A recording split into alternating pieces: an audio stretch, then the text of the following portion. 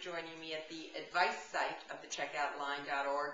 This is an interesting week. We have two people writing in about what I call Alzheimer's Amazons, those intrusive people who, when you have a relative or a spouse or a lover who happens to have Alzheimer's, feel that they know everything. They'll tell you everything about the disease. They'll say it's curable.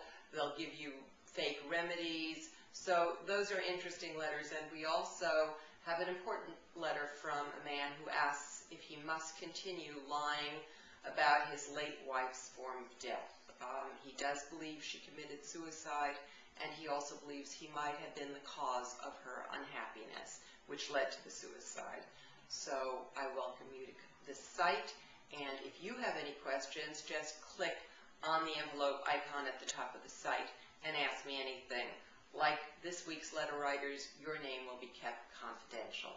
Thanks so much.